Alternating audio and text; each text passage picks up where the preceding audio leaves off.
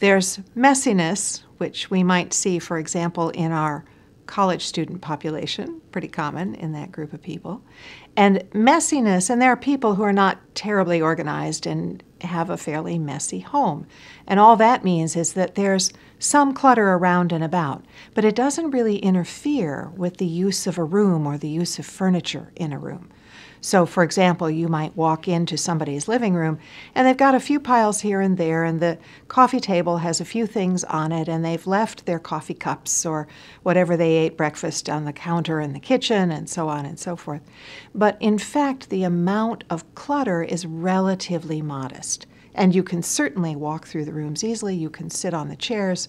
You can push things aside and use the table surface, and so forth. So that's messiness.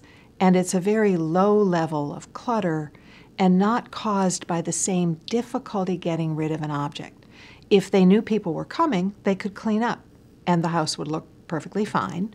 People could visit and they would have a nice time. In a hoarded home, one could not easily clean up without days and days or weeks and weeks or even months of work on it.